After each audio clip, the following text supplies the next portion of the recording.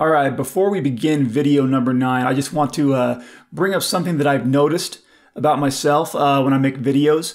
Sometimes I make the mistake of speaking in generalities, which usually isn't completely correct. For example, like to say that all Utahns believe in Mormonism, or to say that all Catholics believe in, all Italians believe in Catholicism, or all Southern Baptists are in the southern states, generalities like that obviously aren't completely true. Not everybody from Utah is a Mormon. Not everybody from Italy is a Catholic. Not everybody in the southern states is a Southern Baptist, So that's a bad habit I'm trying to break. But, if you're watching these videos and I say, the Cherokee believe in this, the Potawatomi believe in this, the Cheyenne believe in this, or whatever. Just remember that I'm not saying that all of these people believe in this and all of these people believe in that. Speaking in generalities, it's a bad habit that I sometimes catch myself doing. It's something that I think most people do, and we just don't think about it. So just want to get that out there. Anyways, enjoy the video number 9.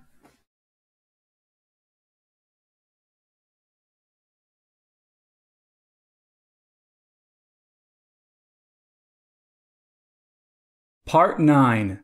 A Heavenly God Visiting and Teaching the Ancient Native Americans. His most common general names among many native tribes throughout North, Central, and South America and the Pacific Islands are the Healer and the Prophet.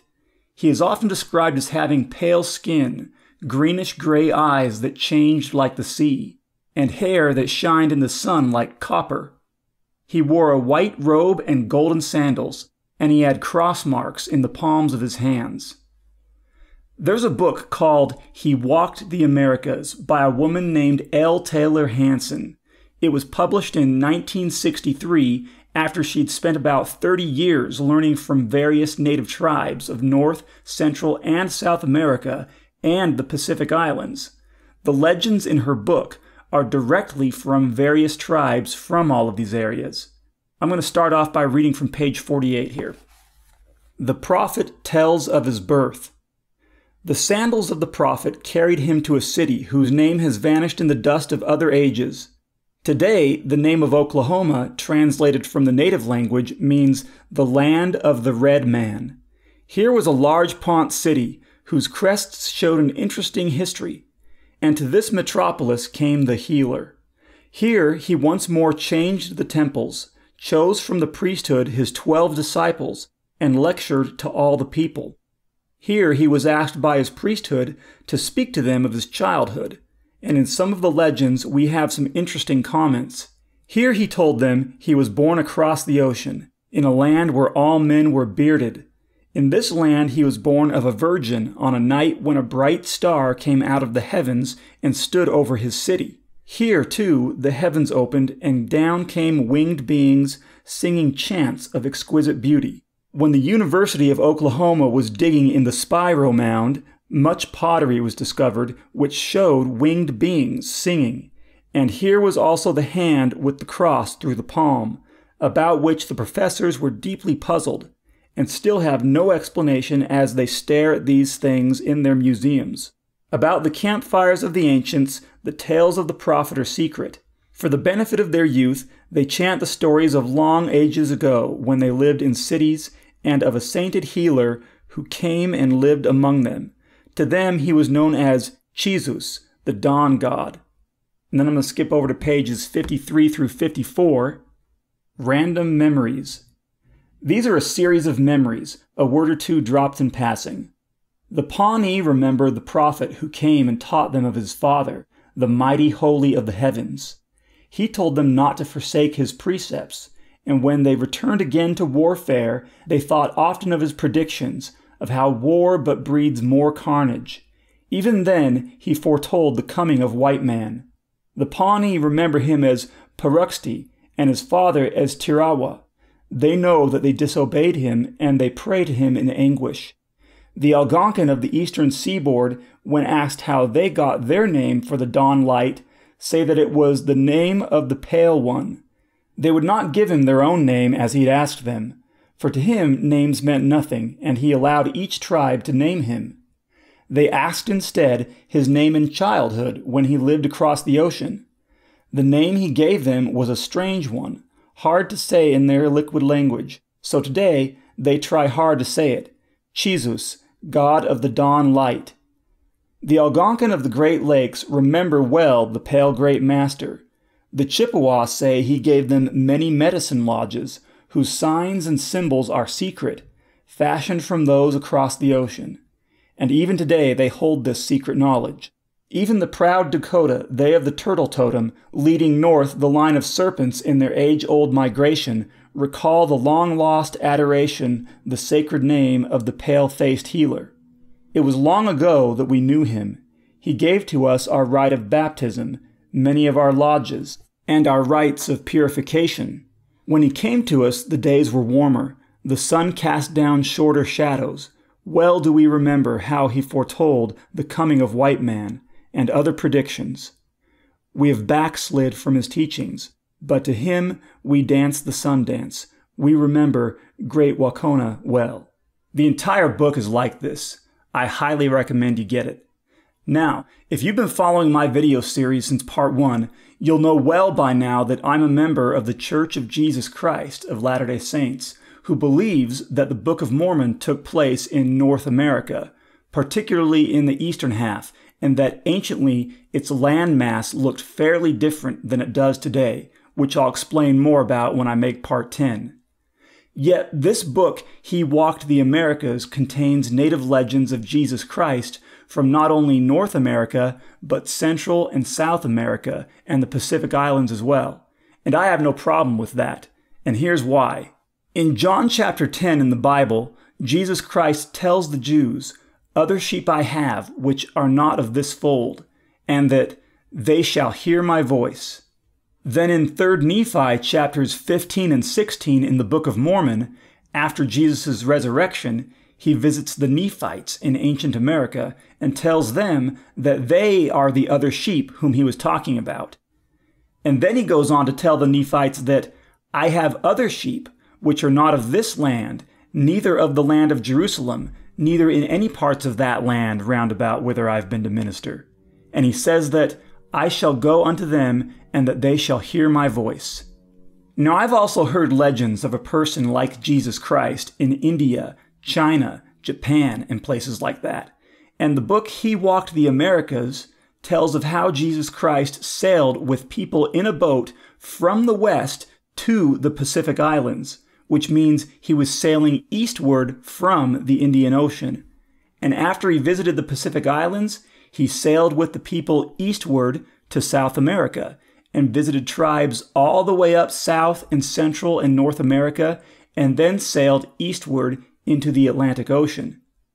He told all of the tribes he visited that one day he would come to visit them again, which is why, much later in the future, a lot of tribes throughout the Americas and Pacific Islands first thought that he was among the Europeans when they first arrived. But sadly, they soon found out that the Europeans were hostile and came to conquer their lands.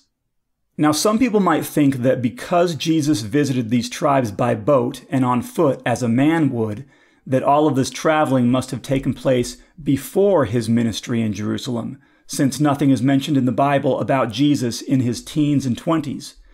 But I personally think that all of this traveling was after his resurrection, because the legends mention that he had scars in his hands, and that the people in his homeland had rejected him. And also, he told the Nephites that he was going to visit other sheep in lands where he had not yet been to minister. Now I want to share some of the tribal names for Jesus Christ mentioned in He Walked the Americas.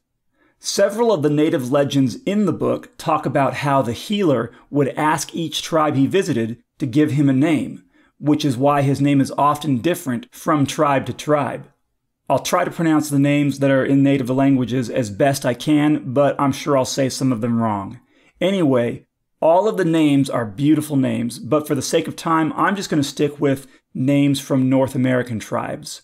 However, I do want to mention one cool name from Panuco, Mexico, which is hurricane, meaning the great storm, and is where we get the word hurricane from. The people called him Hurricane because he stopped a hurricane and calmed the ocean, and from that time in many languages, one of his names was the Lord of Wind and Water. The Pon tribe's word for the Lord of Wind and Water is Isikowa. The Pon tribe also called him Jesus, as mentioned earlier, because they wanted to know his name from his homeland. They also called him the God of the Dawn Light and the Pale One. The Chippewa also call him the Lord of Wind and Water. Other names they call him are the Miracle Worker, the Pale God, the Sacred One, and Wisako, which means the Lord of Wind. The Seneca tribe call him Hiawatha, which means he from afar off, and is not to be confused with the man Hiawatha, who was a great man among them who lived much later after Hiawatha had visited them. The Seneca also call him the Dawn God and East Star Man. The Cheyenne call him the Morning Star, which is also the symbol on their flag. The Choctaw call him Imishi, which means the Wind God. The Dakota call him Great Waikoma, which means the Lord of Wind and Water. They also call him the Fair God and Great Wakona, but I'm not sure what that means. I've found similar words to it that mean Great Spirit or Great Creator. The Pawnee call him Paruxti, which means the messenger of the Great Spirit, who is his father, whom they call Tirawa, which means the mighty holy of the heavens. Paruxti is associated with thunder, lightning, clouds, and wind. And many native tribes call his father the Great Spirit and Creator. And the Yakima tribe call him Tacoma, which is another word you're probably familiar with. Tacoma and Yakima are both names of cities in the state of Washington. And Mount Rainier in Washington, which is a recent American name, is actually called Mount Tacoma by the Yakima tribe in honor of him. Again, all the names are beautiful, but I find the names the God of the Dawn Light, the Dawn God, East Star Man, and the Morning Star particularly interesting, because in 3 Nephi chapter 11 of the Book of Mormon, instead of coming by boat or by foot, Jesus Christ comes to the Nephites in the morning as a bright star coming down from the sky. Anyway, I love hearing legends that relate to Jesus Christ in many cultures throughout the world. We can read of him in the Bible, which took place in ancient Israel and the surrounding Mediterranean area. We can read of him in the Book of Mormon, which took place in ancient America, which I personally believe was the eastern half of North America. But we can also search for legends of him throughout the entire world, some of which are in the book He Walked the Americas. And the woman who wrote this book, L. Taylor Hanson, she wasn't a member of the Church of Jesus Christ of Latter-day Saints. Yet she picked up on all of these legends during her time that she spent with Native Americans for about 30 years. And I heard that sometime later after this book was released in 1963, that she did hear about the Church of Jesus Christ of Latter-day Saints and ended up joining, but I'm not sure about that. I'd have to do some more looking into that. Anyway, this isn't a video telling you to join my church. It's just a video to help people to know that Jesus Christ really did visit people all over the world, and he loves every culture of people all over the world.